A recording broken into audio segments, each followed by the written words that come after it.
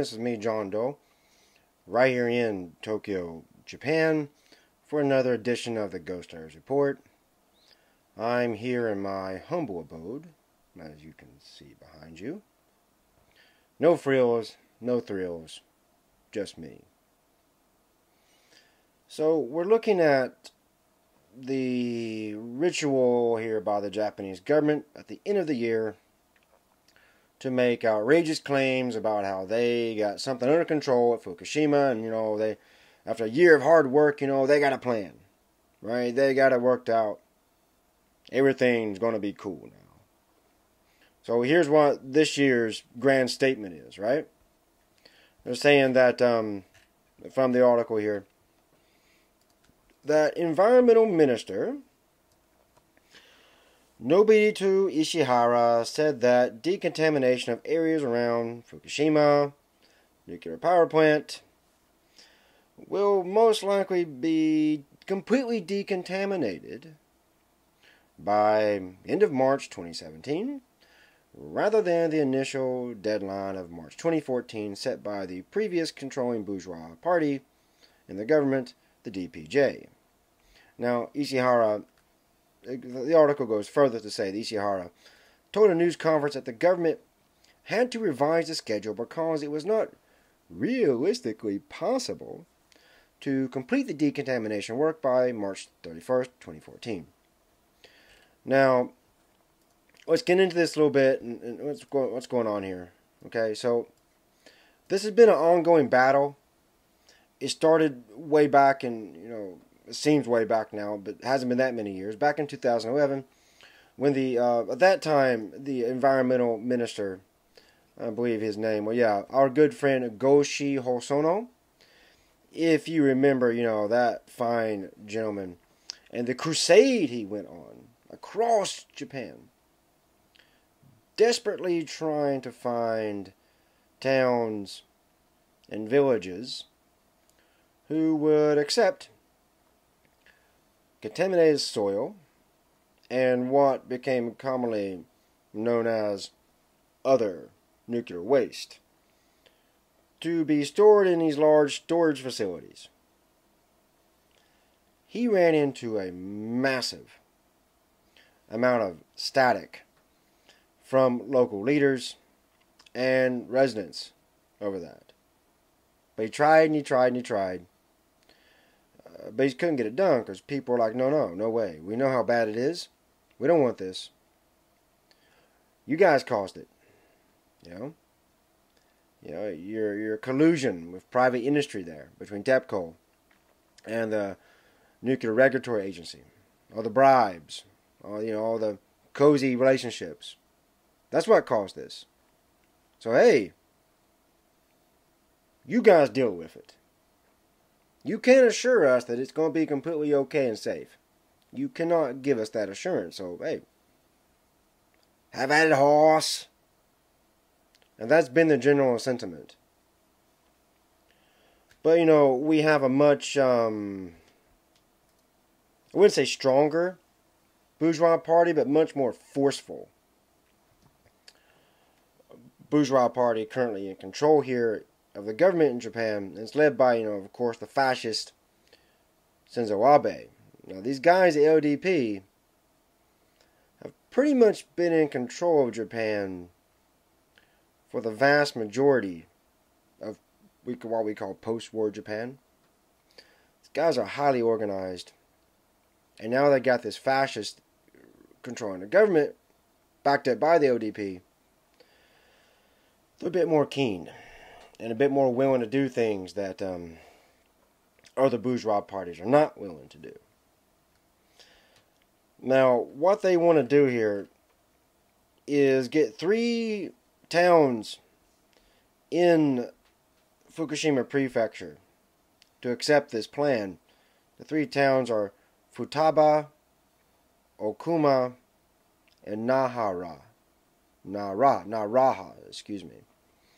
Now, this guy, the current environment minister, Mr. Ishihara there, he's been discussing things with the reconstruction minister, Takumi Nimoto, right?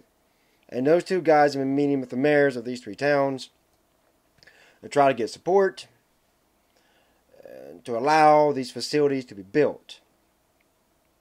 Now here's the double whammy of this that's not being talked about. These three towns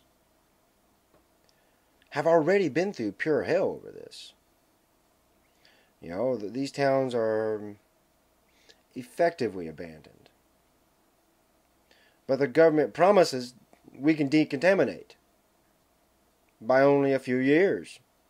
And you can move back in. And then, hey, while you're there, how about you let us build these big storage facilities? And we're going to put a whole mess of nuclear radioactive substances from Fukushima nuclear power plant. It's beyond ridiculous to mention that to someone or propose that idea, but yeah, they've done that. You know. And at the same time,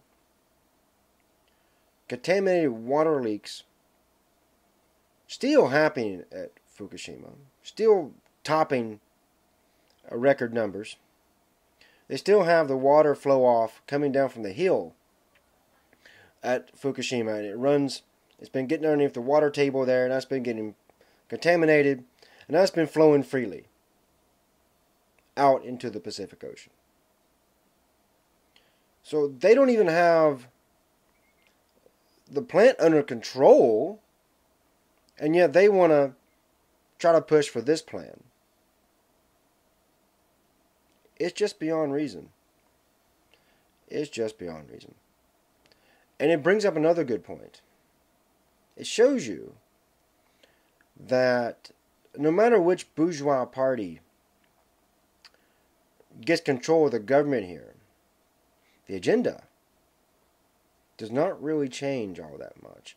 You see former environment minister and current environment minister sticking to the exact same plan.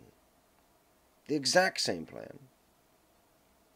You know, it took massive protest to get the former government, DPJ there, to formulate a plan, or at least to agree to end nuclear power in Japan, to phase it out. But that really wasn't what they wanted to do. They were going to delay that and stall that, you know, way back, you know. You can check videos and way back I've done. I can't really search those up. There's too much of it. You can see where I was talking about that. Don't trust these guys. When the main anti-nuclear group, the Metropolitan Coalition Against Nukes, had a little meeting with that time the current Prime Minister. And I said, no. You'll wait and see. And here we go. As you can see. Same plan. Same thing. Have no control over Fukushima. Don't know what to do. Just want to keep trying to keep it so-called stable. And then any waste that gets out of control, well, they want to store that somewhere else, so they can get those radiation numbers to go down. And then they can claim, well, you see, we have it under control here. The radiation number is going down at Fukushima. Look. When actually all they would be doing if they pull off this storage facility thing is simply moving the radioactive soil and the radioactive waste and other materials to a different location. You're not really solving a problem. It's putting a big fat band-aid over it and claiming victory. Which I said at the beginning of this video, that's what happens every year here in Japan, relating to Fukushima. They make some big, huge claim that is beyond ridiculous. It's like they're kind of like taking, you know, silly putty, getting it nice and wet, you know, slam it against the wall and see if it sticks. And if it sticks, people believe it, well, good. Okay, fine. If it doesn't, oh well. We got to come up with some scheme to get people to believe in us, so we can eventually turn back on these nuclear reactors. You know, that's how we're going to end our year here in Japan, pretty much. I may or may not be able to get one more upload in before the end of the year, so that's what we have out of our government. they got this new plan. It's not a new plan. They just kind of repackaged it under a new face, under a new smile, to see if people will believe it this time. Wear down the local leadership and wear down the local residents until they agree to it. So, I hope you enjoyed this video. If it's the first time you've seen me, hey, please subscribe. I'm right here in Japan, in Tokyo, right in the middle of this, guys. So I would like to interact with you and get to know you through these videos. So, please subscribe. Should be right here somewhere. So until next time, this is me, John Doe, in Tokyo. Checking out.